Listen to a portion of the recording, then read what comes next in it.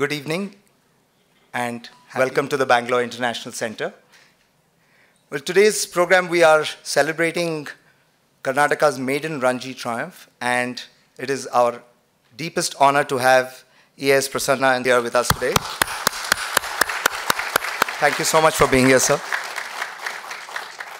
As someone who grew up in Mumbai and comes from a bygone era, I suppose, where Ranji Trophy matches were fun to watch and people would go there, and has adopted Bangalore as his home, I have mixed feelings, as you can imagine, about this session. But I suppose, being an RCB fan, you get used to mixed feelings anyway. But we are super excited to celebrate this seminal event. It's one of those things which, I suppose, if you are a Karnataka Ranji Trophy fan, it stays with you forever. It's something that changed Karnataka cricket forever. And we're so happy that we can have this small event in our own small way to acknowledge their great contribution. Without further ado, I asked Ram to please come up on stage and start off the event. Thank you so much.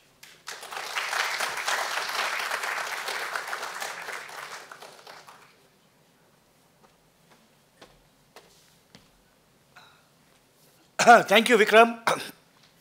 Thank you all for coming here.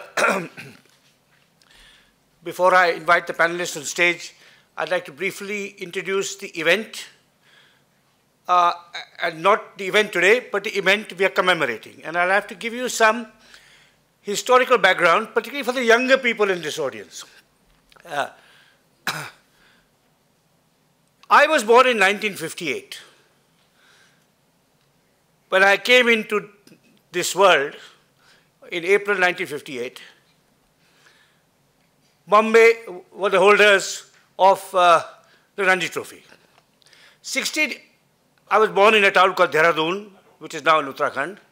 16 years later, I happened to be spending 6-month holiday between school and college in Bangalore. And Bombay was still the holders of the Ranji Trophy. So Bombay had been undefeated all through my lifetime, and I was, of course, obsessed with cricket. And at that stage, the Ranji Trophy was India's premier tournament. It's hard to believe it, but crowds of 30,000, 40,000 would come to watch, for example, local derbies.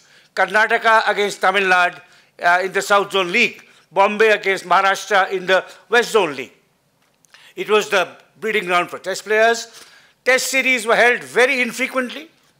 Not like now, where there may be 10, 12 test matches a year. There would be five matches every 2 years. So it was a very prestigious competition, and yet there was one team at the top of it that was undefeated.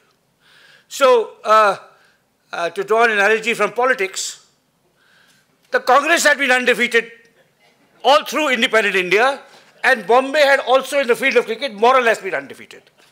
And in 1971, when India won its first series overseas, test series overseas in the West Indies and in England, 6 of the 11 players came from one city, Bombay.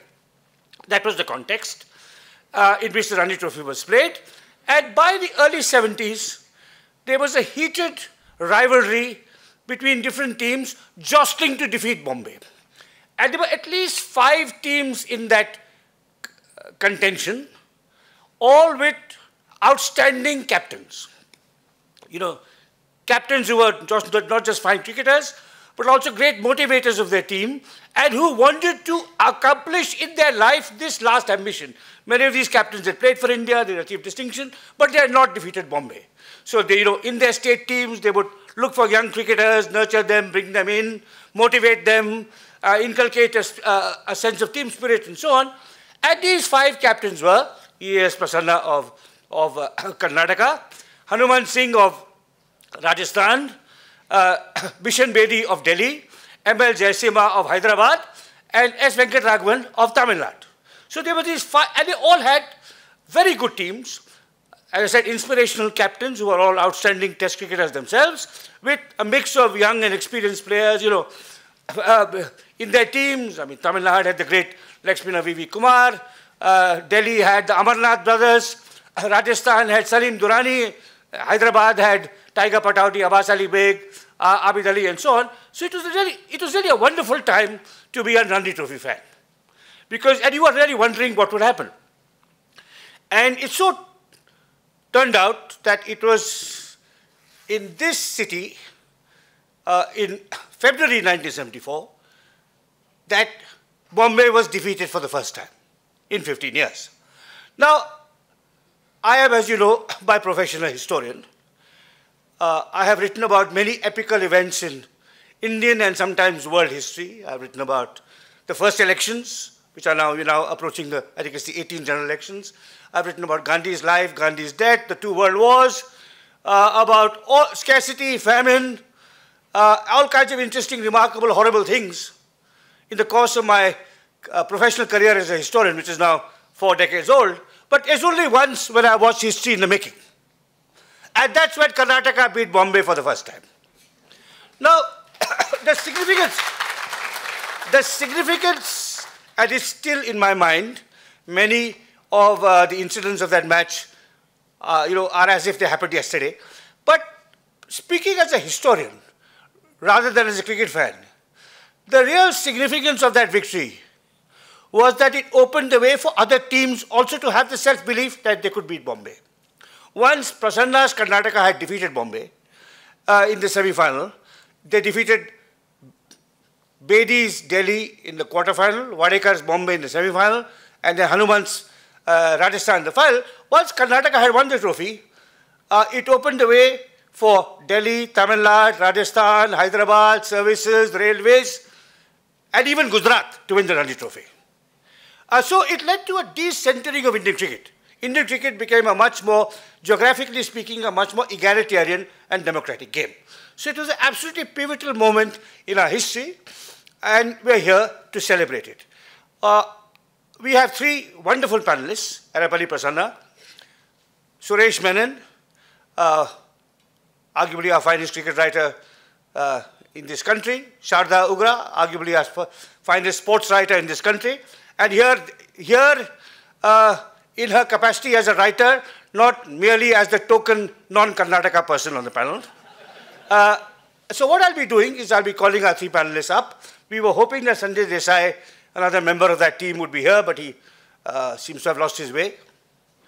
But that's fine. The 4 of us can, and with the rest of you, we can celebrate this victory. And once we are all seated here, I will begin. I will not share my own memories of that match, because I could go on till midnight, or those matches. I will ask each of the panelists, starting with Prasanna, then going on to Suresh, and then to Sharda, some rather focused and pointed questions, which they may choose to answer, and they then say whatever else they wish to. And after a kind of a maybe 45, 50 minutes of conversation between us, we really would welcome questions and reflections and memories from all of you who have assembled here today. So may I ask Pras, Suresh, and Sharda to please come on stage.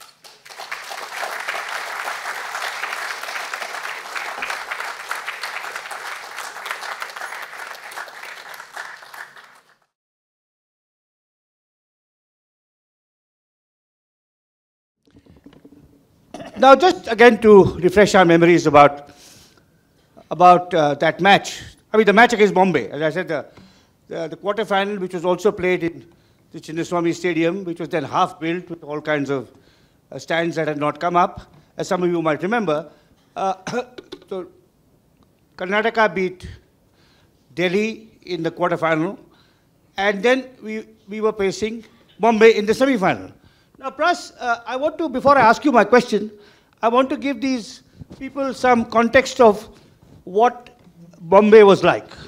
So it was really a battle between, shall we say, Bombay's batting and Karnataka's bowling. So there was Chandra and you, 2 truly great spinners. And on the other side, you had Gavaskar, Mankad, Wadekar, Sudhir Nayak, and so on. Now,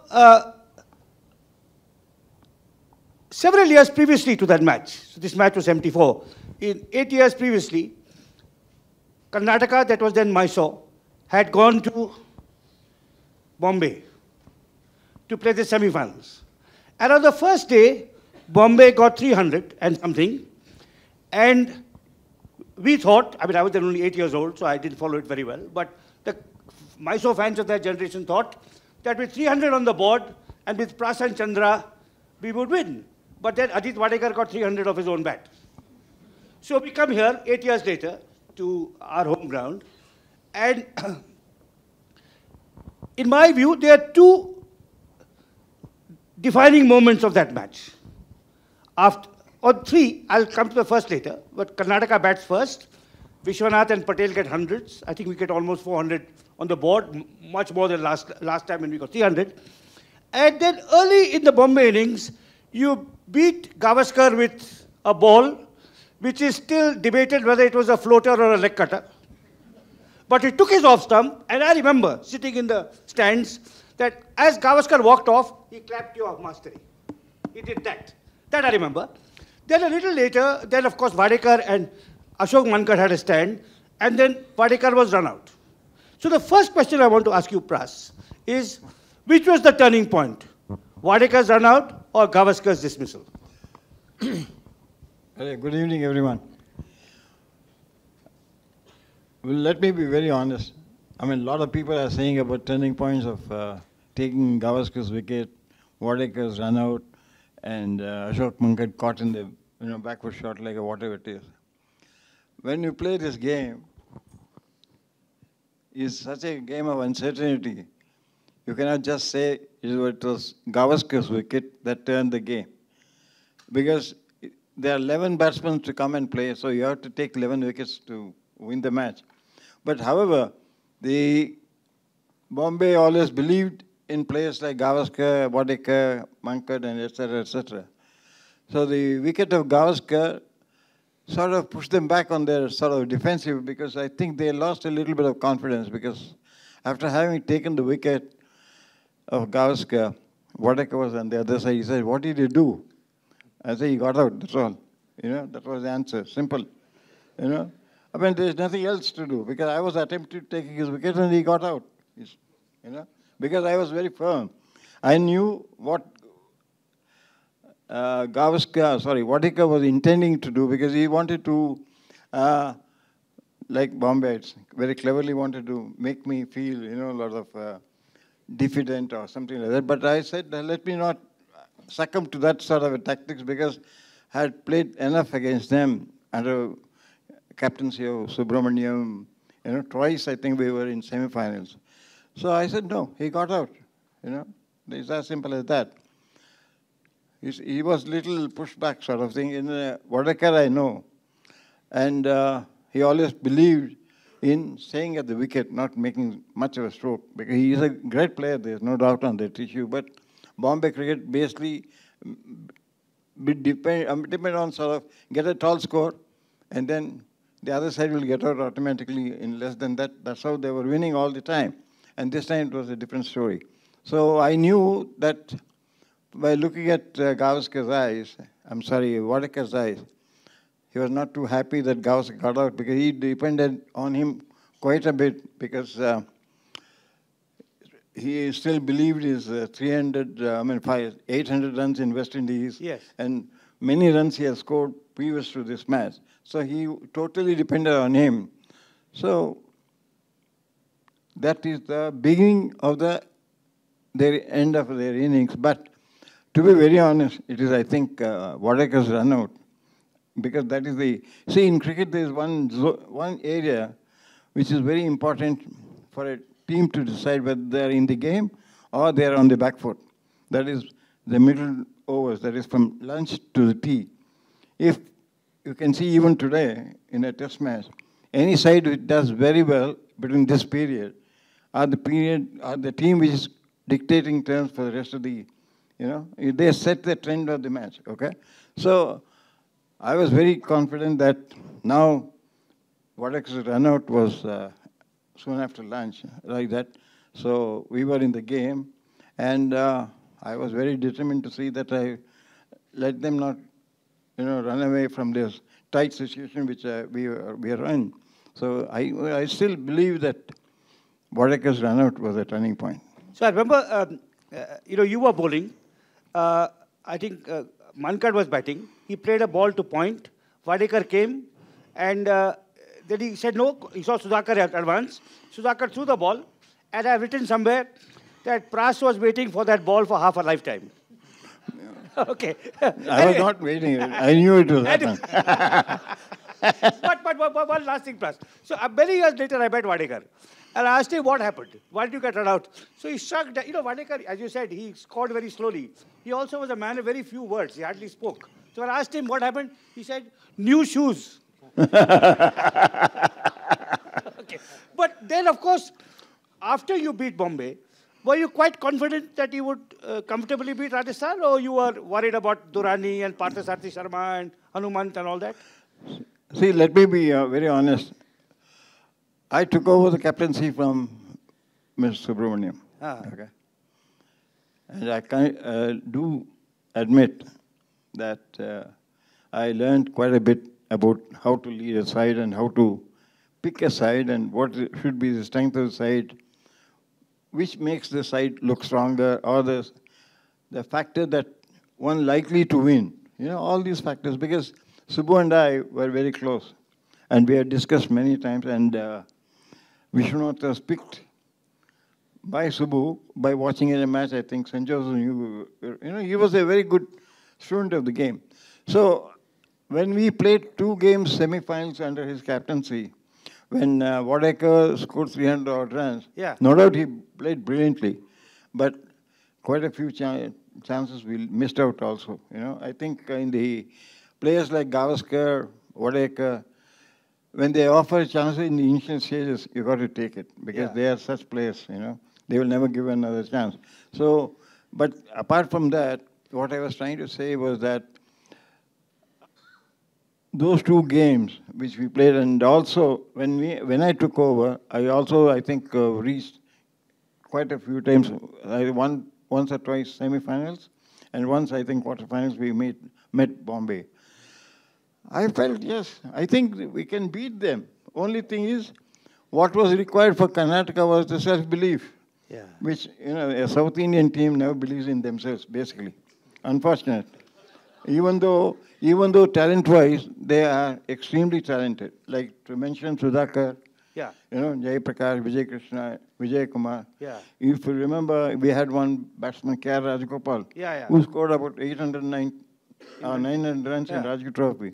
But when you talk to him, he had never showed that he is a player who scored 800 runs. You know what I'm trying to say is that basic lack of confidence is not there. But during the course of 6 to 7 years of my captaincy, 5 years I think, 69 I took over, 74, I had totally assessed my side, because thanks to KSA, they persisted with me as a captain. That's also an important factor, So, really, because a lot of things happen in selection anyway. So when 74, by that time I realized I had drawn a line, the back 9 and the front 9, and who were sheet anchors of the side. Back 9, we knew that there are 2 bowlers who can do it.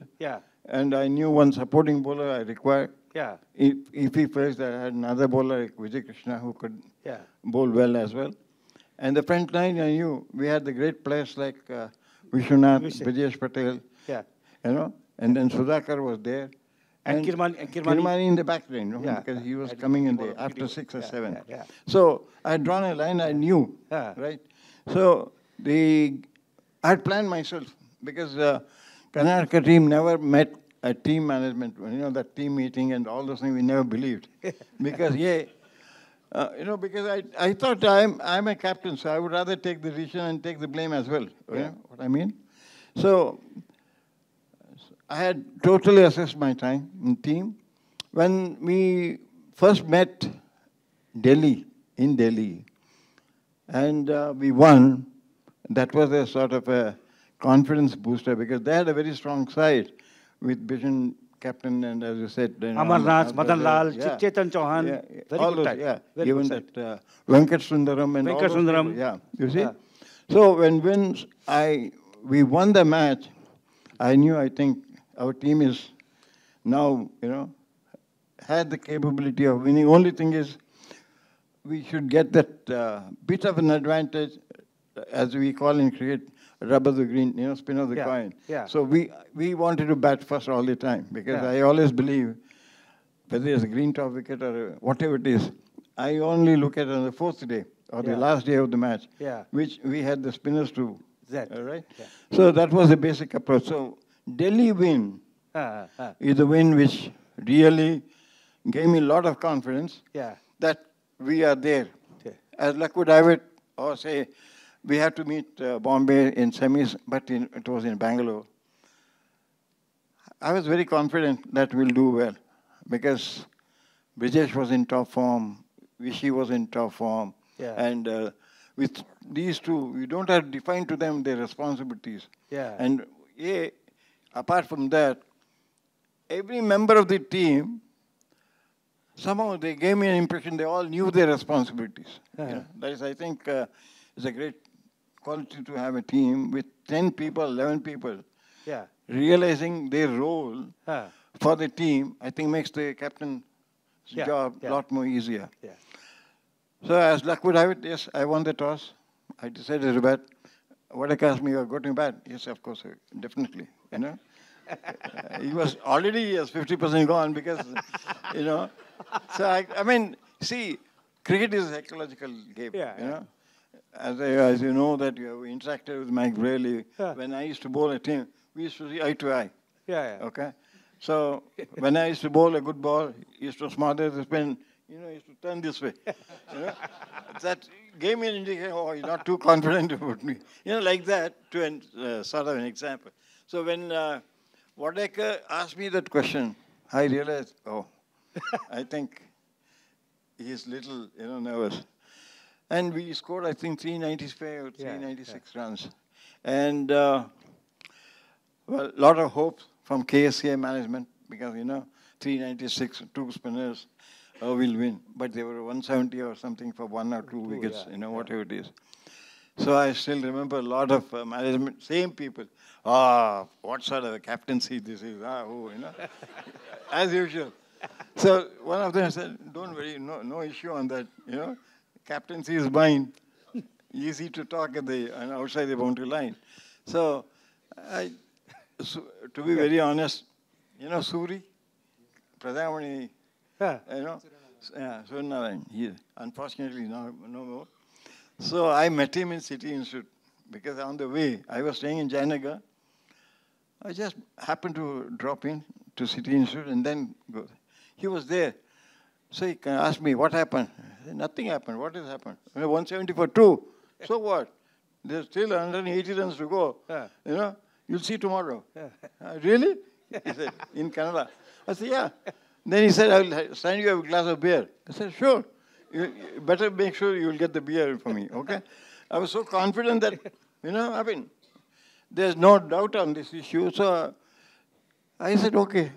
Right. Following day, as I said, I think first initial series, they had lost 2 more wickets. And then between lunch and tea, when Wadekar, I said, this is it. Okay. I cannot just, I stepped on that. And I think, unfortunately, what happened was, in that particular game, Chandra was bowling well in patches. Eventually he took some 3 or 4 wickets, it's not the point. So I used Lakshman, as a backup bowler. And even though many people thought he's old, too old to play, all right? He's not the old. Effectiveness is what matters to me. That's what I believe. And he told me, I just told him, you just bowl your stuff.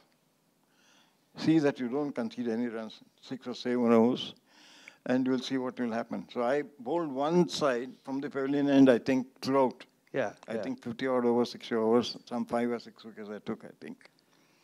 And he bowled so well, and he gave the breathing, second breath to Chandra. When he came back, he was unplayable.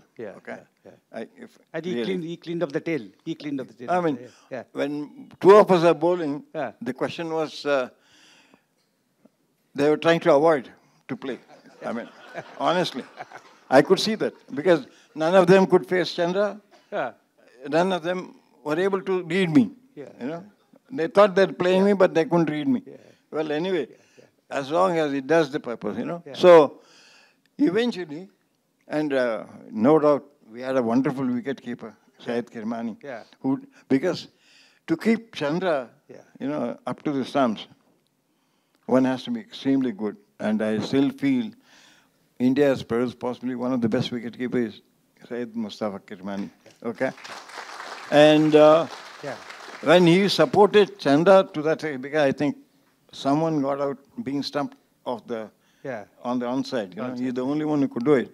So with Syed Kirmani at the back as a keeper, Chandra at his best, second spell, third spell, whatever it is, I knew that we'll win, and we won. Let me come to Suresh. So Suresh, you know, I'll come back to Pras to some of your choices later. You know, Suresh, you're a little younger than me. I think you must have been 14 at the time of the match. Now, I grew up in UP, and I strategically chose to support Karnataka at the age of 8. Because Pras mentioned Subbu. When I was 8, Subramanya, Prasanna, and Chandrasekhar, 3 people. I was figuring out whether I should choose Tamil Nadu, where my ancestors came from, or Karnataka, where my grandparents had settled, and where my uncle, who used to play cricket, played with. So I was figuring out that I saw Karnataka has 3 players. UP, of course, forever had 0, but Karnataka had 3. Now, for you, the choice must have been even easier because you had to choose between Kerala and Karnataka. Okay. I don't think Kerala came into it at all. But having said that, I want you to speak about your memories of that match. Where were you sitting? Who took you there? What you saw? What you remember? What you don't remember? What is myth? What is history? How you went back to it? So tell us, as a little boy of 14, as you know, the wonderful Ian Peebles quote, there are no cricketers like those seen through 12-year-old eyes. You were more or less 12. So tell us about watching this great man and Vishy and Chandra and everyone else. The season was a wonderful one. 74, the year actually, was a wonderful season for more than one reason personally. One is that I had now qualified into the school team. I was in the school team at 13, but I was in the reserves. 14, I was in the main team. And one of the things the school did was to send a few of us, 3 of us I think, to the KCA for coaching under Keki Tarapo.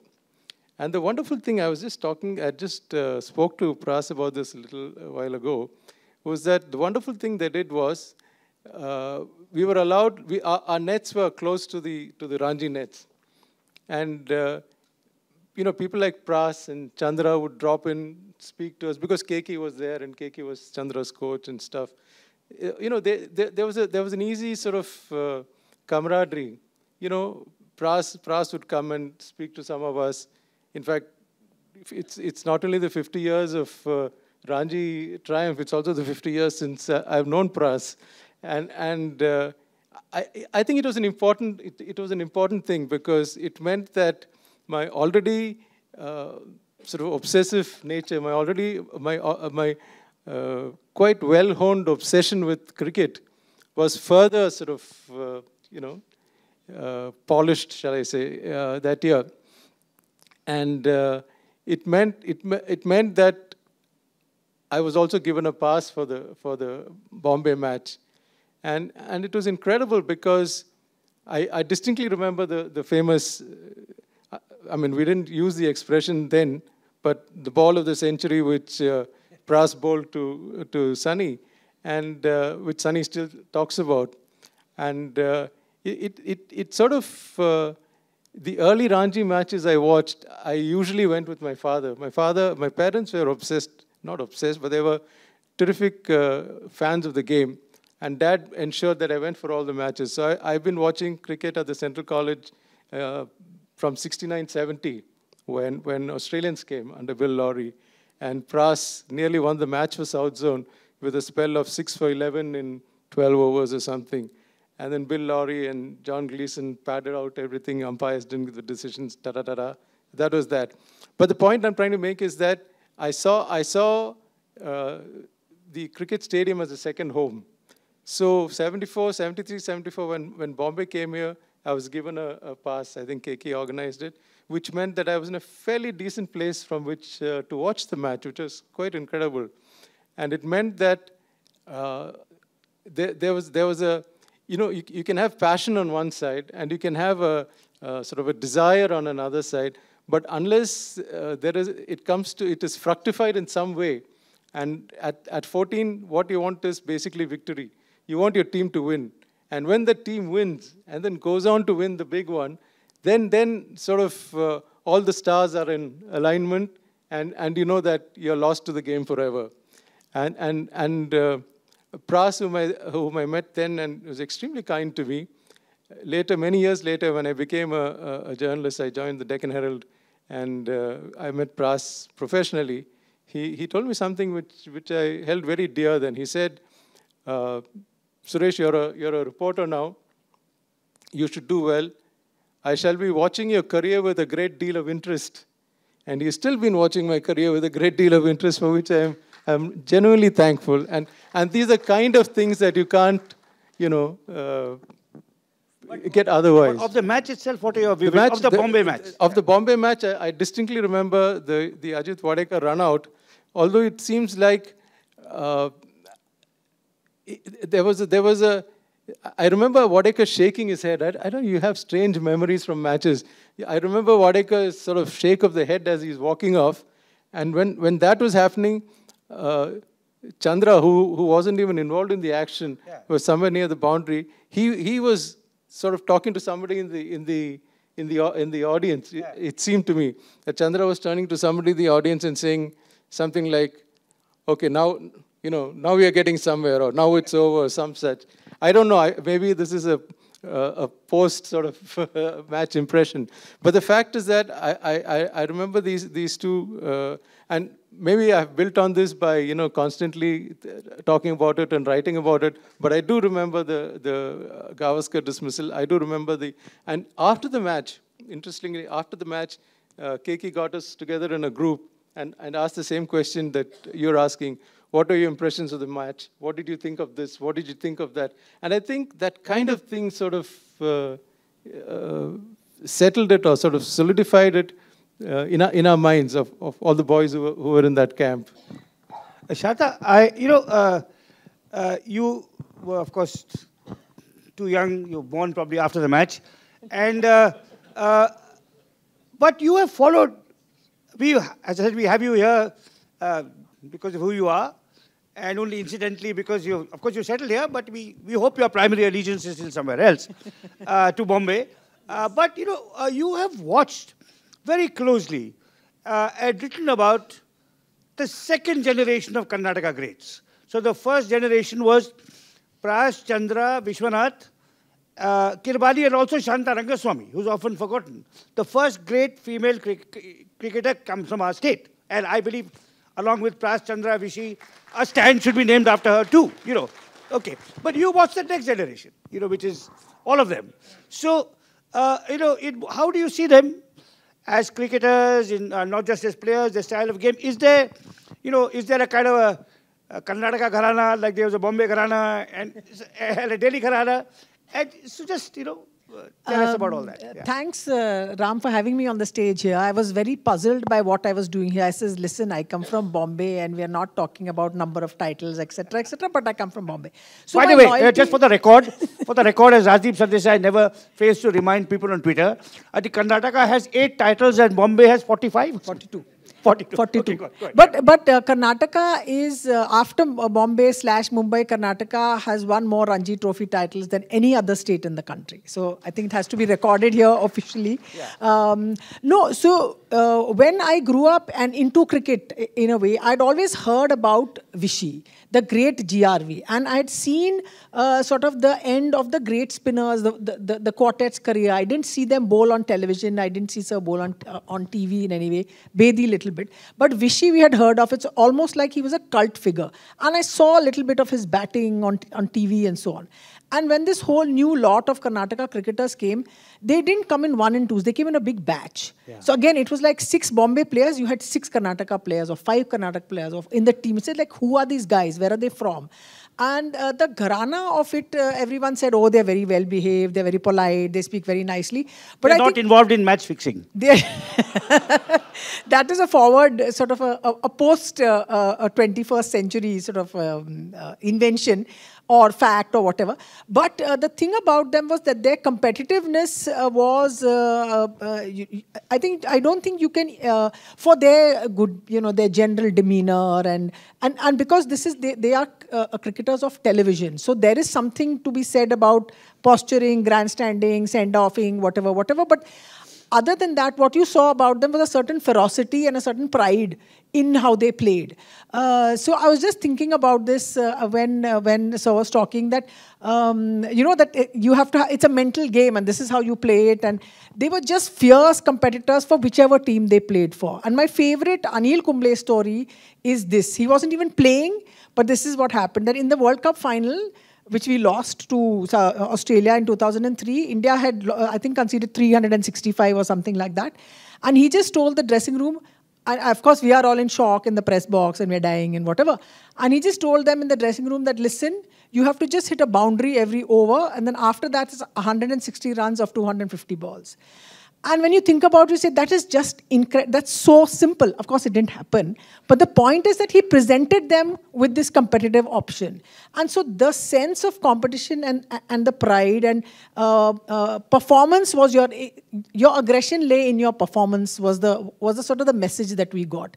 Of course, then we also Venki giving the big send-off to Amir Sohail, and we got very excited and everything. But it was just that sense of great pride of performance, of pride of where they were from, a certain, almost, and I'm not saying almost, as much pride as it was for a Bombay cricketer to be from the Bombay school, so it was to me from the Karnataka cricketer to belong to this place, this culture, and this sort of way of playing as well. And being competitive, being fair, being very relaxed with, not over-aggressive in that sense, but when they had to push the pedal down and when they had to, like they used to say in Bombay, put your foot on the neck of the opponent, they knew how to do it. Thank you. Plus, I just want to take you briefly back to that match, the Bombay match, because that's the crucial match of that, not just of that tournament, but, it's the definitive match of modern Indian cricket history because the whole decentering of the game starts with that. Now, we talked about two turning points, which is the floater or leg cutter. Sunny tells me it's a floater, which bowled him. The run out of Wadekar, but there's a third turning point, and that happened in the first over. So the first over of the match, as Pras said, he won the toss, and Wadekar was unhappy, but he could do nothing about it. And I remember this vividly because I was, it was so exciting. The first over of a match, like a test match. Abdul Ismail, who was a very good fast bowler, who really should have played for India. The first ball he bowled, and Vijay Kumar was our aggressive opening batsman. Straight drove him for 4. First ball, fut. Second ball, he went for another straight drive. It moved out, caught the edge, and was caught at slip, I think, by Gavaskar. 4 for 1, 2 balls. Third ball of the match, G.R. Vishwanath. And when 40,000 people in the stadium cheered for G.R. Vishwanath, you could hear it at City Railway Station. There has been no cricketer as greatly loved. I mean, absolutely. So he came in, little fellow, no helmet. Abdul Ismail bowled an in-swinger. And it wrapped him here in front of the middle stump. And he was given not out. Now, I got a message from Sunny today. I was reminding him of this match. And I was telling him, and I said, you remember that? And he said, yes. He said, if it had been anyone else but Vishy, we Bombay people would have mourned for a decade. But we also wanted to watch him back. Okay. Now, was that out or was that not out? You see, if Sanjay Desai had come, he was batting at the other end, but he hasn't come. He's done a no-show. But I'll ask you, was that out or was that not out? I think it was not out because...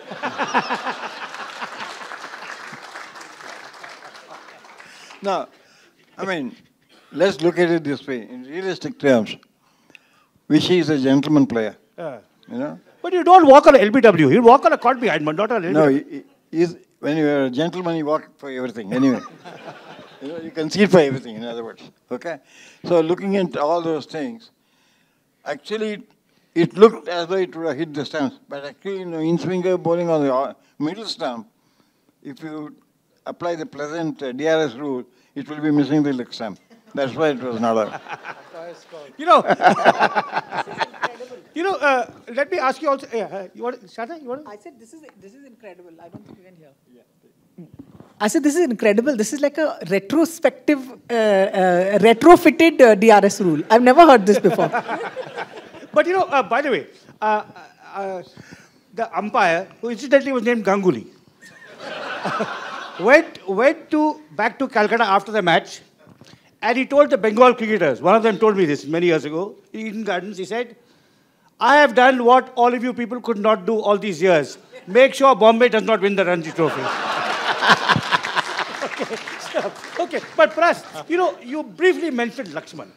Now, as I recall, Lakshman played for the same team as you, ITI. Yes, Lakshman. yes. This is, talk about inspired choices. He was 40. It was his Ranji debut at 40. We loved him because he had a bald pate. He used to come into bat and we used to say, Tata, Tata, Tata. But I looked at his figures the other day in those 2 matches against Delhi and Bombay. 12 overs, 8 maidens, 5 runs. Yes. He just gave a rest to Chandra and sometimes to you, to Pras. I mean, it was an inspired choice. But you had played with him in club cricket, so you knew him that way? Yes, when Bishan saw him, he said, where did you get this old man? Huh? Yes?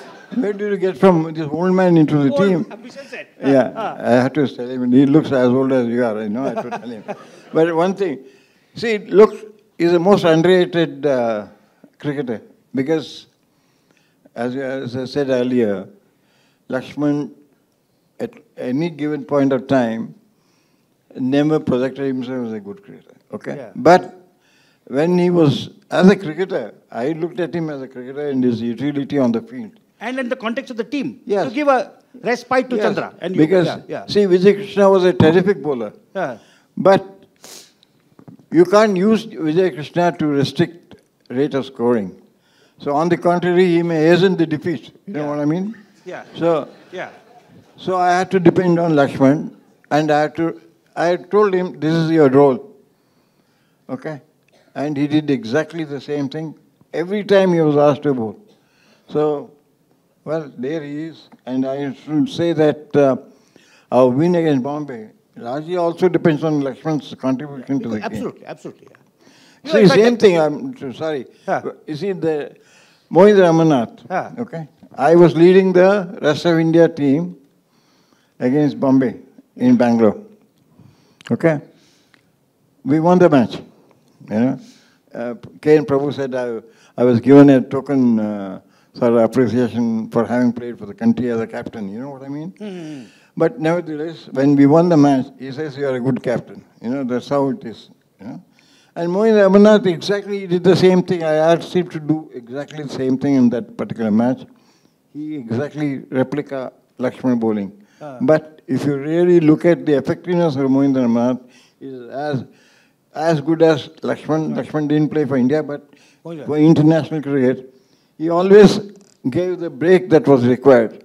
So Mohit Ramanath, besides being a brilliant all-rounder and an excellent student of the game, played the same role for India. So what I'm trying to say is, you do require one bowler or one batsman who can stay at the wicket as a batsman or bowl tight overs if you have a chance to win the match. Because that's how, when you have a bowling attack and take wickets, you got to have one bowler blocking one side because the pressure should be on. Yeah. Okay. So Lakshman played that role.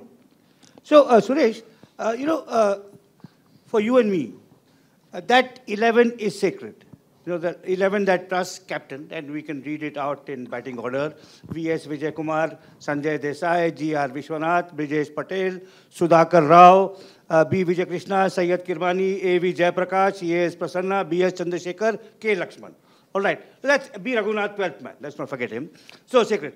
But pick for us very quickly. And you have, can someone have a timer, 90 seconds? We'll give 120 seconds, and all-time Karnataka 11. Oh, that should be easy. You must have done that often. Okay. We start. This is the first class 11. First class 11, yeah. Okay. We have KL Rahul, Vijay Kumar. Not Budhi Kundaran? No, you don't have to add.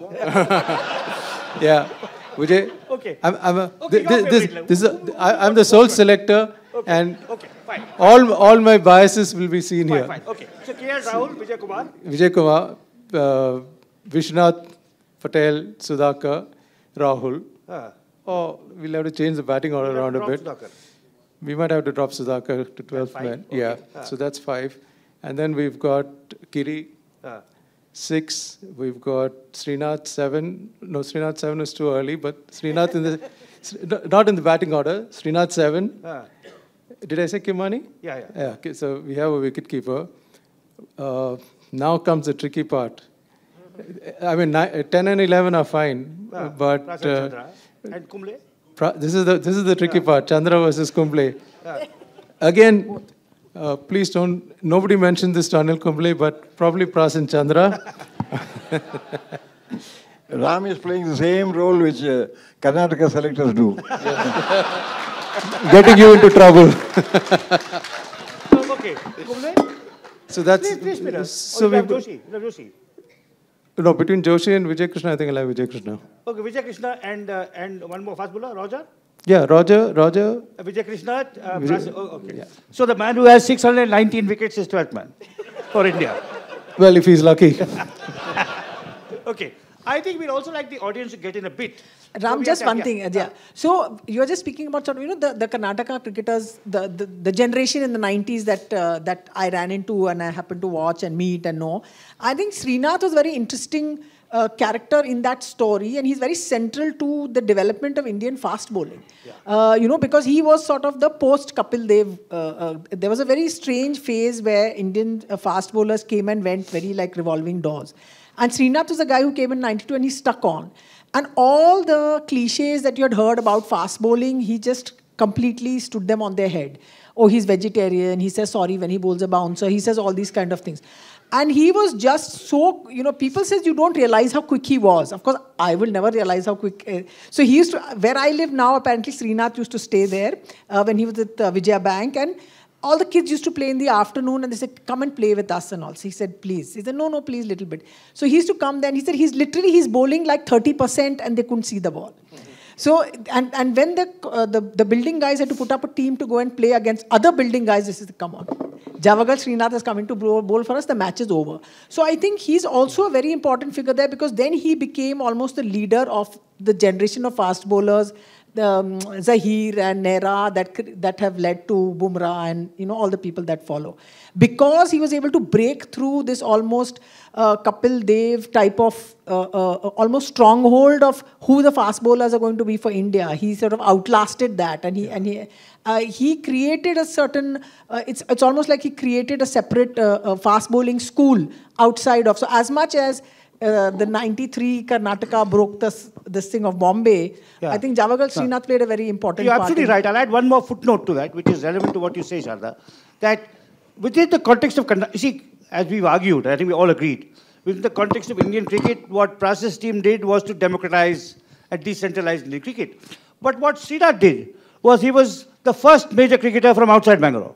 He was from Mysore. Yes. So then you had Joshi from Gadak, Rahul from the coast, from Surathkal. So he was a pioneer even in the context of our state, because it's very tough to get it. I mean, you had, as Pras was saying the other day, you had to play for BUCC or Pras. The cities controlled everything. The big major urban centers controlled everything, not Mysore and, wherever else. Yeah, in that 73-74 side, there was just one player from Mysore, Vijay Prakash. And he never played. And he never played. He was in the reserves. But what I would say is that I think Javagal Srinath was possibly one of the best fast bowlers that India has ever produced. But unfortunately, he did not get the same mileage as Kapil Dev. Yeah. Even though he was the first man to show that on Indian soil, because everyone felt Indian soil is, cricketing pitch is not that good for a fast bowler. It's almost the time is tailored for a spinner. But he's the only one who was bowling possibly as fast as anybody else of the present era. And I think against Hyderabad, he had a hat-trick, I think, He started with a hat-trick. And as a fast bowler, I feel very sorry about this because he should have got the same write-up as Kapil Dev. Because Kapil Dev, once he did, now today, he is he stands out as a fast bowler, right? And he missed a lot of test matches. Srinath sat out a lot Because of games. at home, yeah. Because he was not picked. Yeah, You know, in fact, I remember a match in Bangalore when Kapil was picked. He was aging, he was ineffective, but he had to break the record. That's right. Yeah. And he and Prabhakar were, and Srinath was not picked. We had to have three spinners. So the Kapil Dev phenomenon in fast bowling is a very interesting one, but not at this point. Yeah. So, something I wanted to say about, but it'll come back to me. Sharda, I wanted to ask you, this now I remember. We are talking about Prasanna bowling to Gavaskar, right? And Wadekar, Prasanna Chandrasekhar. And all these epic contexts within the context of the Ranji Trophy. And those stopped happening. Srinath once told me, I once was on a flight with him, and for long international flights, we happened to be next to each other. I asked him, what is your one regret? He said, I never bowled to Tendulkar in a Ranji Trophy match. I'd have shown it. I'd have done to him what Prasanna did to Gavaskar, right? But he never did that. So, I think that is something where we didn't have these contests. I'll shortly open it up for questions, but I had one question of Sharda. Here we are celebrating this great team led by Prasanna, 8 titles. Will RCB ever win a title? You tell us. I will be happy if they don't, but you tell us. The women already have. Huh? So, the women already have. RCB have won a title. It's up to the gentleman. I said it's up to the gentleman. You follow. All right. The mic will go around, and who would like to ask the first question or make the first comment? Yeah, the gentleman here. I'll come. The gentleman here, then I'll come there. Yeah. The gentleman here. Yeah. Yeah, a mic is coming. Yeah. If you could just raise your hands, and I'll just look for whoever's. So it's fascinating to listen to Prasanna and other panelists about the 74 Ranji Trophy triumph. Question to Prasanna. We had stalwarts like V. Subramaniam, whom you mentioned, and stalwart as a captain, stalwart as a batsman. And prior to him, G. Kasturirangan. Both inspiring leaders and inspiring cricketers in their own right.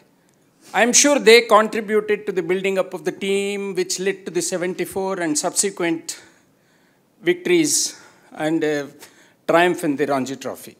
Any comments? I think Subramania Pras has already acknowledged his contribution. You want to say anything about the earlier generation? No. LT Adishesh, all those people? No. Well, let me be very honest. LT Adishesh, Subbu, Kasturirangan, all credit goes to them only because they are the people who kept the game alive as far as Karnataka is concerned. And I owe my cricket to Kasturirangan because I played under him. Under his captaincy, he inducted 5 youngsters against Hyderabad at Hyderabad. Like Y.B. Patel, K.R. Rajgopal, there was one, B. Ramakrishna, myself, one more, right? Another S. Krishna, right? All 5 of us, he inducted into the state team against Hyderabad, which was led by Jaisimha. Okay? So we vote to him as well. There's no doubt that I am not denying your fact that he has been also instrumental for Karnataka to achieve what was achieved in 74. By the way, the first Mysore team to reach the final was against Holkar, I think it was the early 40s. And Holkar got 912 for 8 declared. And V.A. Muddaya, who was not in the team, told me this story that C.K. Naidu and others. He said, if the yards we covered chasing the ball to the boundary and back, we could have walked instead of taking a train, we could have walked back to back. Yeah, the question here. Yeah. But I think Subbu was very important because by that time the nucleus had come. There was Pras and Chandra and of course Pras took it to another level altogether. You've described in great detail the Bombay game, but the final wasn't mentioned at all. So can you tell us a little bit about actually winning it? The Rajasthan match. He wants to know about the Rajasthan match in Jaipur, which we won rather easily, so we don't remember. It was not a difficult match as such because the confidence that we had after winning against Bombay, that was good enough to carry us through the Rajasthan match, even though, as luck would have it, I don't think Salim Dhawan was totally fit. He had some sort of a problem with his eye. But still, the unpredictable cricketer and the great all-rounder Salim was. He had Brijesh and Vishwanath on a very low score, something 20 odd and 5 odd or something like that. But as I said earlier, my lower half of the team was so good. Vijay Krishna, Jayaprakash, Syed Kirmani, and Vijay Kumar, who batted first, they are the people who contributed when these two have failed. See, the idea of any team, if this sort of a responsibility taking over, if someone fails, someone lifts his game and pulls the side out of the trouble, speaks the strength of the team. And so we had that side, and that sort of a side to maneuver Rajasthan. And again, luck, spin of the coin was in my favor. I won the toss, I batted first. And, well, with Chandra around, I think he made things very easily. Even though I took some wickets, but a lot of credit goes to Chandra and Vijay Kumar, Lakshman, Vijay Patel, and batsmen like Syed Kirmani, Sudhakar, and Jai Prakash. They all contributed some 70 or 60 odd, and I think that's how we scored something like 280 or 300 odd runs. And the wicket was very conducive to our type of spin bowling, so it was it looked easy. Pras, tell us about Rajasthan's secret weapon that they fed you before the match or during the match. But anyway, each state has its own way of handling the opponents. When you go to Bombay, the body language itself will run you down. So, oh my goodness, we are facing some. The way in which they walk around, they think that, we are just a question of walkover, like that Bombay. When we were in Delhi, they say, one person used to say, oh, ye khayega, wo khayega, Bishan ye khayega, wo khayega. Someone asked me, Prasanna, kaun khayega? That's how they talk. Khayega, but they think that everything is khayega. But anyway, okay. So when we went to Rajasthan, they didn't have that body language or the strength to say khayega, but they gave us a liquid known as bhang. Well, anyway, we are not saints, but we also thought it's a milk product, sort of thing. When we took, after a couple of drinks, we realized it is something else. But luckily, it boosted the the whole team was in a cheerful mood. So it happened that the following day we could perform very well. It was around was it around Holi time that they did this? Was it because Holi? No, that's never why mind it was about Holi. But what matter. happened? They thought that we'll be sort of sluggish and flat. this and that, but it proved them sort of the other way around. Yeah. Thank you, Pras. It's fascinating listening to you. I just wanted one clarification. When you people mentioned Lakshman, is it K.R. Lakshmi Navarayana? No. C.R. Lakshman, leg break bowler. K. Lakshman. The leg break bowler. Left arm. I think he played in that rest of India versus Karnataka. Karnataka against the rest of India he played. Yeah. At Ahmedabad. Why I'm asking you is that I was a 13-year-old. I was in Ahmedabad. The team had come to Ahmedabad. I think it was as Ranji champions versus the West Indies, the visiting West Indies probably. He played in that match. I remember the leg spinner. Yeah. And the leg spinner was C.R. Lakshminarayan. K.R. Lakshminarayan. K. Lakshman was the left arm spinner. Okay. Yeah, K. Lakshman played in this team. You're Lakshminarayan right. played elsewhere. You're right, because rest of India versus champions, which was played in Ahmedabad, when I think Gavaskar played out throughout the innings, I think, carried his bat. Okay? I remember that match because Lakshminarayan really bowled wonderfully. Even the West Indies, against the West Indies. Not West Indies, I'm talking about the rest of India. Rest of India, yes. But you also played against the West Indies, visiting West Indies as Ranji champions. I think they're visiting that was nothing, maybe 78. 76, I think. No, I just wanted to share one memory of your visit to Ahmedabad. I remember the Karnataka Sangha had organized a reception for the team. and all of you were there. It was a wonderful moment when everyone had come. As usual, the stars were in the front line, and the rest of the team was in the second line. Where was I sitting at the back? No, you were in front. All of you were in the front. And we had a wonderful event, and then the entire audience rushed towards you. As a 13-year-old boy, remember, I also rushed. But, by the time I reached, the only star I could reach to was Saeed Kirmani. He was in the second row and was sitting quietly. No, Kirmani had that weakness to meet people also. Yeah. Anyway, it's nice to recollect. Please, thank you. Yeah, it's coming. Yeah. Hi, my name is Krishna. My father actually went to see the semi-final in Bangalore, and I was a schoolboy hearing the radio.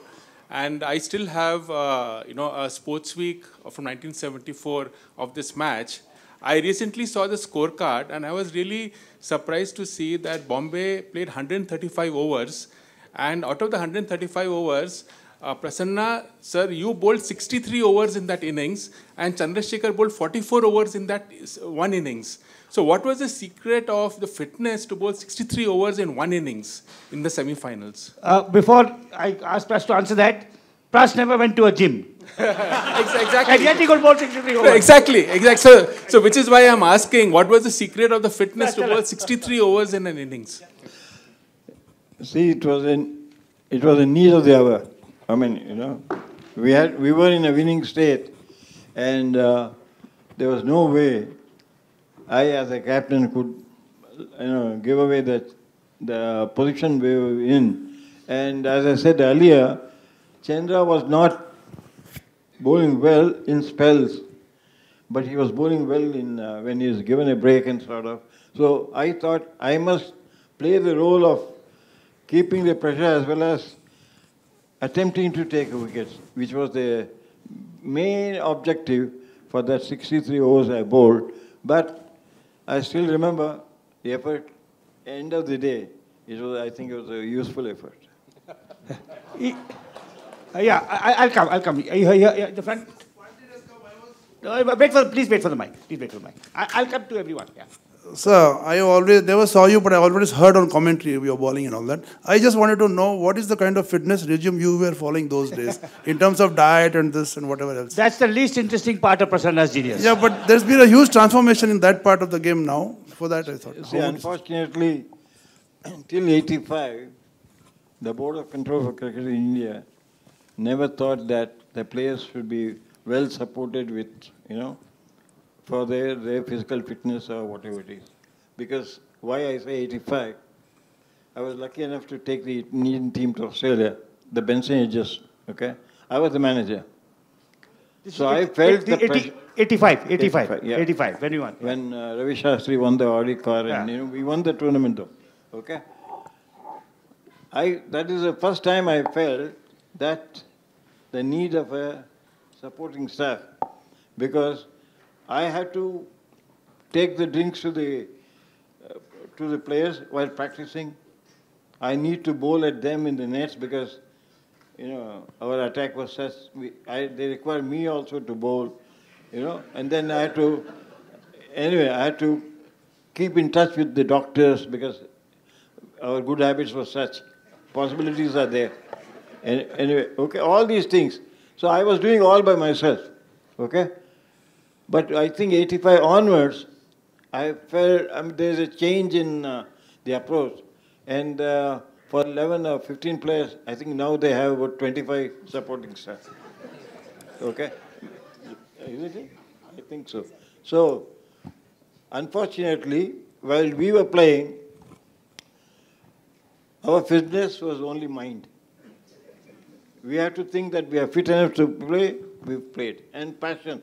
There are two factors which forced us to play this game. Was one, passion to play, and second thing is we are good enough to play, and third thing is we are fit enough to play.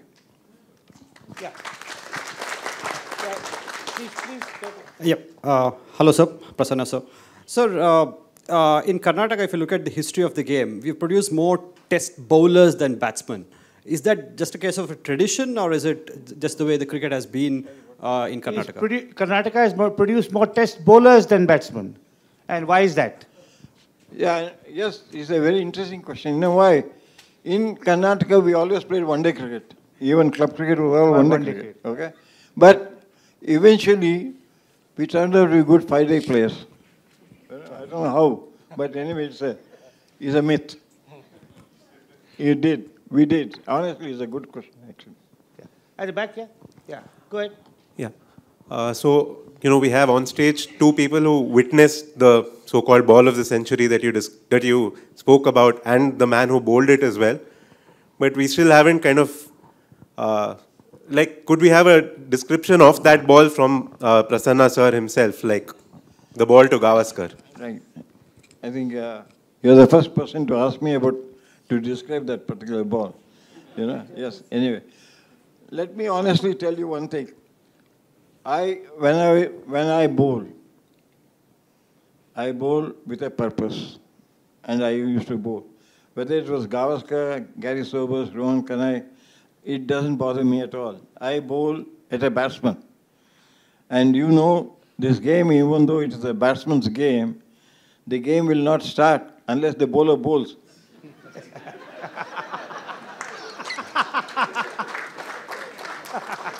Therefore, I always believed I am in the dictating terms, so I must bowl in a way I conduct the game. Okay? So against Gavaskar, he was not too tall anyway. See, there are certain lengths you bowl, by and large, which either he will reach out by stepping out or stretching out. A ball which bowled was, as Suresh said, it was totally correct, a ball which drifted a bit, but I had the ability to bring back the ball. Okay? Now, many bowlers, they drift the ball and it goes towards the outside the off stump or whatever it is. But I had the ability to take the ball away at will. Please note, at will, underline. Okay? Not a fluke. At will and bring the ball. So that was the ball which Sunny misread me and he reached out for me and, well, end result is I got the wicket. Because the ability of bringing the ball is most important for a spinner. Everybody can take the ball away.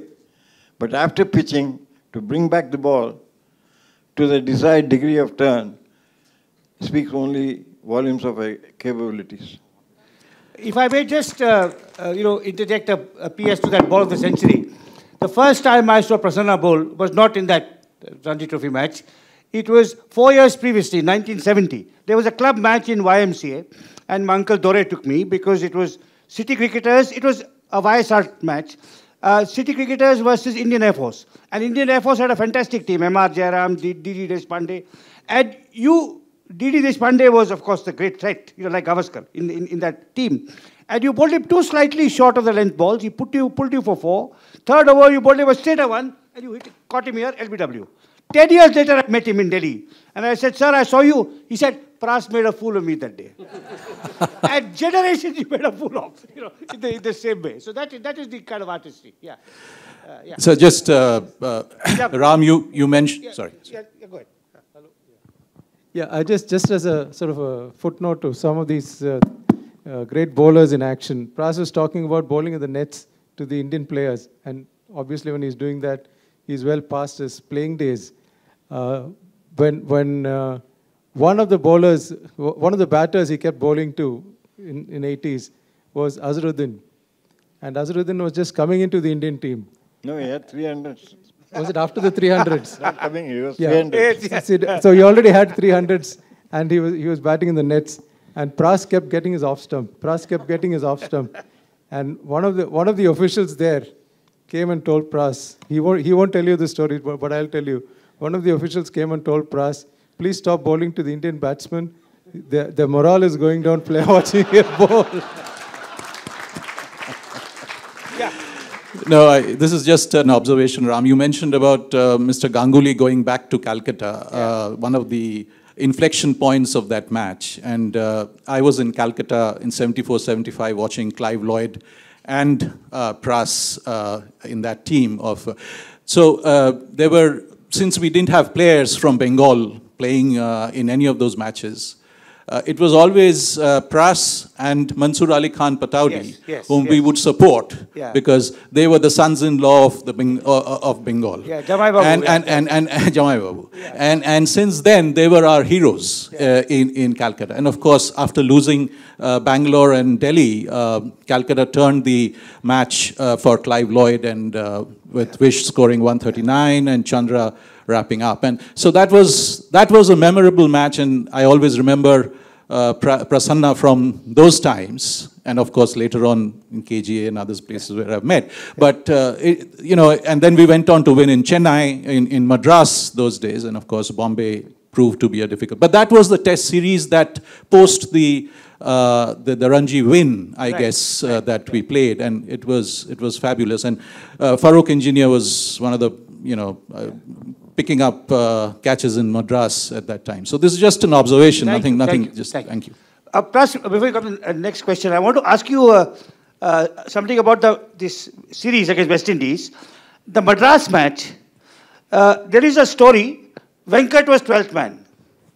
And it was at the fourth innings, and Venkat told Tiger, put Pras on from that end. That will suit him more. Is that true?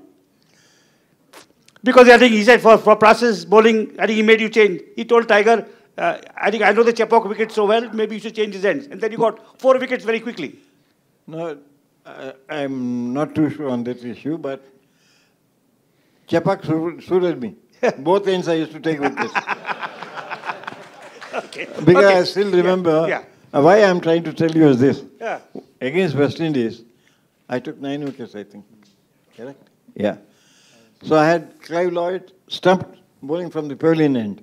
So what I'm saying is fact. And following day, second innings, I bowled from the other side, bowled the third over of the day. I had Roy Fredericks caught backward short leg, bowled Prasanna from the other side. So that's why I say both wickets, both the sides I used to take wickets. Yeah, you go ahead. Yeah. Where's the mic? Mr. Prasanna, do you feel that you got a raw deal from the selectors? Why? Because I felt sometimes Venkatraman was preferred to you more because of his batting than his bowling abilities. I used to feel that you were a better bowler than him, especially when you were at your height of achieving greater victories for India. Somehow I felt... I don't see that I was dropped or given a raw deal. You see, many people interpret in many ways, especially scribes. Sorry, it's great. Okay. Because you see, captain knows his job. Okay. Need of the player for a particular situation is how he picks the side. Because, to be very honest, when I bowled, when that gentleman referred to the Calcutta test, when we came back into the series after having lost 2 tests against the West Indies side, I didn't take many wickets, or I didn't take wickets at all in Calcutta. It was, I think Chandra took some 4 or 5 wickets, I think, Bishan, right? Yeah.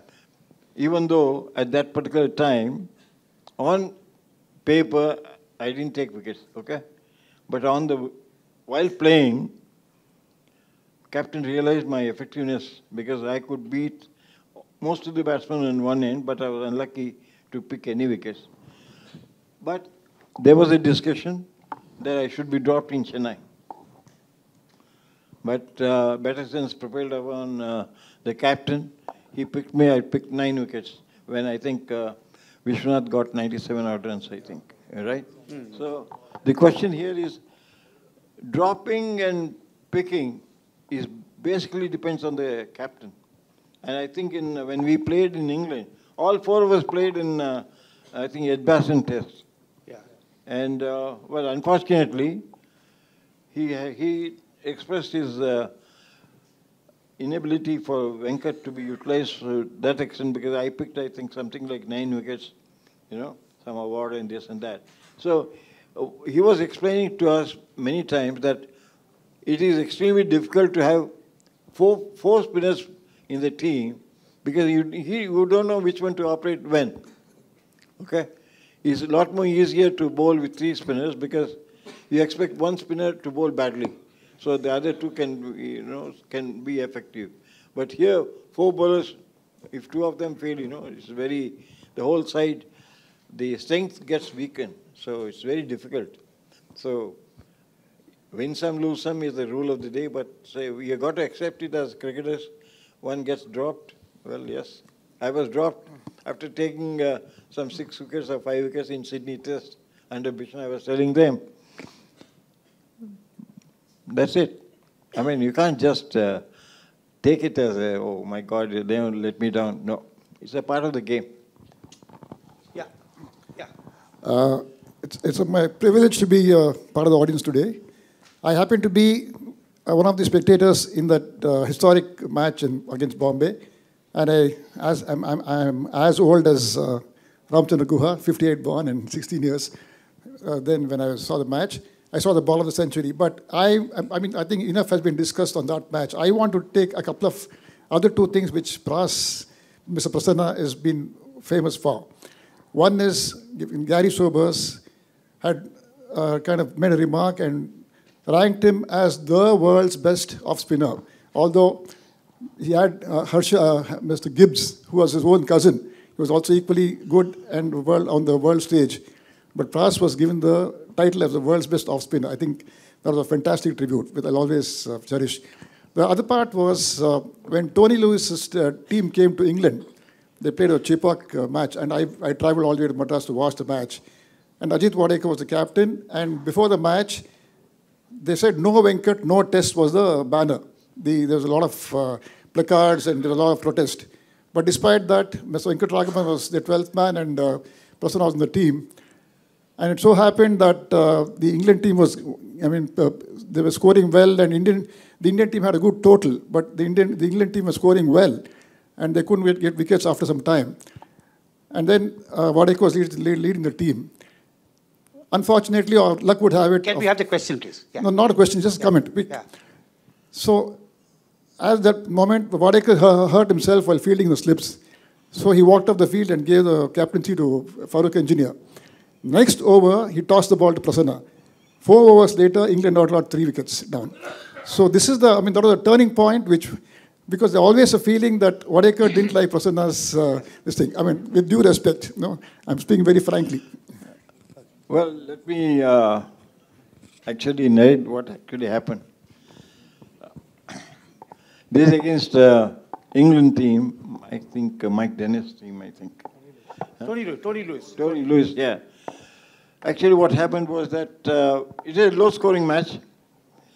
I think second innings, I had to prove that I was also a good batsman, so I scored some 38 or 37 runs. So there was a substantial lead of 230 or 240 runs. By lunchtime, the England side were 83 for 1. Okay? And then I had a small injury. I had to put a plaster on that. And Bishan was calling me, come in, because Bishan was bowling, but nothing was happening. So I took the plaster out. I went onto the field. The umpire said I can't bowl because I've been away for 20 minutes or 30 minutes or whatever it is. So I had to wait for 2 overs. 2 to 3 overs. Then there was a big, as I said, Chepauk and Chennai has been my supporting people. They started talking about shouting Prasanna, Prasanna, Prasanna, whatever it is. So whatever some reason or the other, he wouldn't allow me to bowl before lunch. So anyway, because of the pressure, whatever it is, or the score was, so he gave me the ball. Then he told me, "Pakad ke bolo." Unfortunately, that's how the Bombay players play. Really, pakad ke. I asked him, "What? Kya pakadega?" I asked him in the same way. I'm telling you, it's a conversation was like this. Then I used to call Wadekar Jitya. I told him, Jitya, there's 1.5 days to go. Pakad ke by tomorrow lunch, we'll be having lunch together. There's no use. Leave to me, I'll see. We have to win. So he got wild. Then I told him, please stand in the short mid wicket and manage to catch if you can, right? So with reluctance, he gave me the ball. I think the first ball I bowled Mike Dennis, I think. You know, he tried to drive the ball, he was bowled. And the next 4 overs, I got 4 wickets for 12 runs, 2 of which were caught by Wadekar, 1 Eknath Solkar. And, you know, and then he says, I asked him, kya pakadega? So anyway, you were holding on to the trophy though. You won the match. That's how it happened, okay? So, Pras, the model of the the model of the story is, for India, Karnataka and Bombay have to perform together. Like how much can we show that? Or Dravid and Tendulkar. Yeah. The lady there. Yeah. You had a question? Yeah. Prasanna sir, it's an absolute honor. My question is, if you had to choose one batsman in the Ranji circuit or in the domestic circuit, who you thought was... Past. No, in the past, while you were playing. If you had to handpick one batsman who you thought was the toughest to bowl to, who would that be and why? I picked Tom Graveney. In the Ranji side? Second, Indian batsman. Oh, obviously J.R. Vishwanath. Unfortunately, we played together. That was the advantage. Okay. Yeah. It's coming. It's coming. Thank you very much, sir. It's a real privilege being here. My question to you is, there's a lot of data analytics that is being done before the match is being played. So my question to you is, as a captain, I think you are one of the cerebral captains that we had. How was your preparation before going into a match, like in playing against Mumbai or against in the finals in the Ranji Trophy final? The question was that nowadays a lot of data has come into planning the match. And you, as a captain, how did you plan before the match, your team strategy?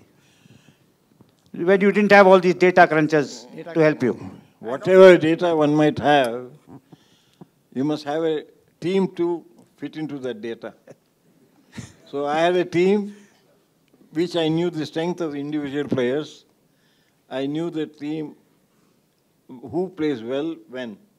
And I had one of the greatest bowler with me to bowl with, Chandrasekhar. So anytime I knew he is going to turn the table. So the question of planning is not there. I mean, it's all big data and analysis and all those things are useless. Basically, it is useless because it is individual capability that counts. Today you may say how to play in swinger, but if you allow the ball to go between the bat and pad, what is the better idea of saying in swinger you play like that? No, there's no use. A captain should know the strength of the team. So I think these days the captains who lead, possibly they don't know the strength of the team. It's as simple as that. Yeah, thank you. Maybe time for 2 more questions.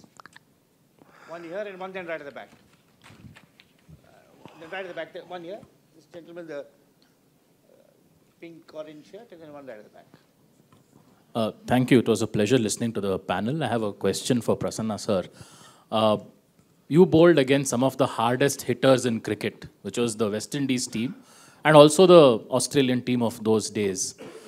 Today, we are being very dismally told that, oh no, off-spin is dead because of T20. How did you find a way to bowl? And to be very honest, I think it's just a matter of extent, not technique, that we have hard hitters today in cricket, in T20 and so on. How do we bring back the art of off-spin to life at a time when everyone is trying to hit sixes? See, spin bowling is not a bowling which can be taught. It has, because a bowler has to intend something and has to execute the same thing.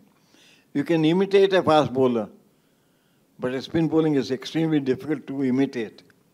Okay? Today I might coach a youngster how to bowl, but he has to bowl, Whereas you can ask a fast bowler to bowl and he can still bowl the same way. You know what I mean? Now everyone wants to bowl fast. You can see that a lot of youngsters are bowling so fast, right? That's the easiest way. So with the T20 coming into play, where You bowl only 4 overs. Sorry, T20. 4 overs. 4 overs. Okay.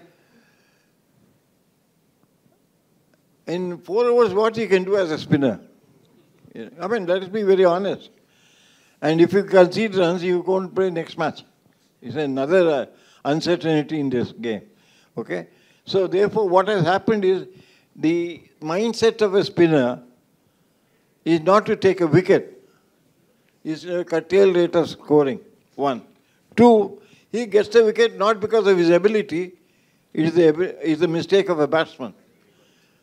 Okay? But some bowler who takes 2-3 wickets with that sort of a, with batsman's mistake, people are saying they are very good spinners. Okay? But only bowler who could possibly make an impact, only type of bowlers in a T20 game will be the leg spinner, because the leg spinning art is such that the ball leaving the bat has a better chance of ball coming in, because the batsmen also now, they are throwing the bat, because, see, T20 is not a cricket at all, basically. It's a spectator's game. It's a spectator's game. Can you imagine if a T20, no batsman scores a 4 or a 6, the spectators will be there? I don't think so, because they want 6s and 4s. The moment a batsman just, keeps playing 1 run, 2 runs, I don't think he's going to play for the team at all. So, the basic idea is more a spectator's game than a cricket game. Okay? Therefore, it is very difficult for any spinner to survive in a shorter version of it. At the back, a last question maybe from the back. Yeah, thanks for a wonderful evening. I'll keep it very short. The 73-74 Ranji winning team, how will they fare in the IPL of today? In the bidding as well as on the field. And now that we have an impact player, which player in that particular team would have made a good impact player? I think we would have fared well. You know why? You are practicing with them only. What teaches you in the nets is the approach to the game. So when you bowl to the players of the present era in the nets, and you also try to curtail them, so you learn the game while playing in the nets. So I think we had the ability to adopt ourselves. Let me be very honest. I think we could have been also successful in shorter version of the game, because maybe brain would have worked better. Sharda and Suresh, some last comments quickly. Sharda and then Suresh. Yes. And then we conclude. Yeah. Then I'll just say something. Yeah, just I don't know what's the point. Just very quickly, since we're talking about, the great Karnataka players, bowlers, batting, but I think Syed Kirmani is sort of almost the last great Karnataka player I saw before the 90s guys came along. When I started watching him. And there was something so magical and mystical about his keeping. So he was so light on his feet. And I'm thinking about wicket keepers you see now, and you don't see them that light on their feet. Maybe it's the game's changed. And, he would have been, had Dhoni not come along, I'm sure Prasanna sir will argue, that he would have been picked on any Indian Test 11. He's still in my all-time, because he used to keep to Praschandra Kumble. I mean, exactly. I don't want Dhoni to keep to them. So I think, exactly. So I think maybe I sort of remembered him also as being this extremely, a character and a superb keeper to spin bowling. So just a couple of comments, maybe, sir, from you about what it was bowling with. Great, yeah. Syed Kirmani? Kirmani, yeah. First of all, I rate Kirmani as the best keeper that India has ever produced, simply because to keep wickets to Chandra is the ultimate test. Yeah. Because, let us be very honest, Chandra himself did not know what he was bowling. And how do you expect the batsman to know what he's bowling? And the man behind the stumps is Kirmani. Okay? But this man kept wickets to him. So obviously, he possibly could read Chandra's uncertainty before the batsman can read. So I still feel that's the most important thing. Why I rate Kirmani, I think if he were to play now, I think he would have been he would have been as good as, or say, he would have had the same image like Dhoni, because he was a pretty useful bat as well. Yeah. So anybody who can keep my scale, sorry to say, is if someone can keep wickets to Chandra, not for Prasanna or Bedi or whatever it is, because we are all orthodox, conventional style, maybe, you know. But anybody who can keep wickets for Chandra up to the stumps, because this has been told even to Alan Knott, and he has accepted, yes, it is difficult to keep. You know, you have to keep on keeping wickets to Chandra. So on English tour, we have discussed. I said, even if you keep on keeping wickets to Chandra, because Chandra does not know even then what he's bowling. So that is uncertainty, which is a skill. And Kirmani did so well, and I still believe that we are all lucky. A Karnataka team was extremely lucky to have Kirmani as a keeper, to be very honest. Yeah, we started with 73, 74. Funnily enough, I remember 73, the Karnataka team started their nets as Mysore, and by the end of the season they were Karnataka, because in between the name had changed. Also 74 was important again because that was when the first test was played in Bangalore against West Indies in November.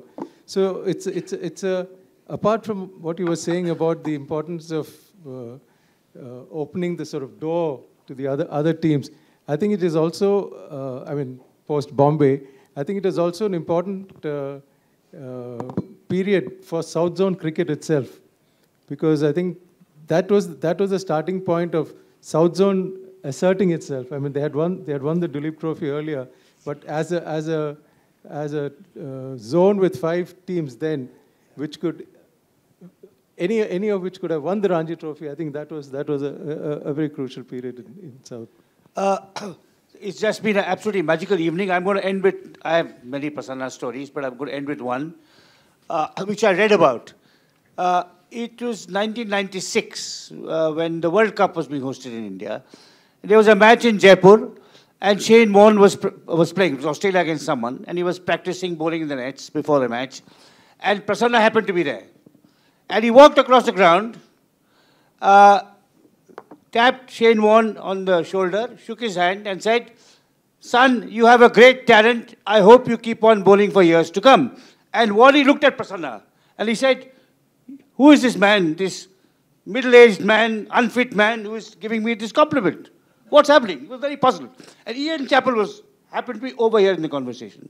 And he said, "Shane, that is Erapalli Prasanna, the greatest spin bowler of my generation." So I think that was, I don't know, that's how I heard that. So it's been a real privilege. I think it's been one of the most enjoyable, invigorating, memorable sessions held at the PIC. And I thank Sharda and Suresh for being here and for contributing so richly to it. And thank you so much, Pras.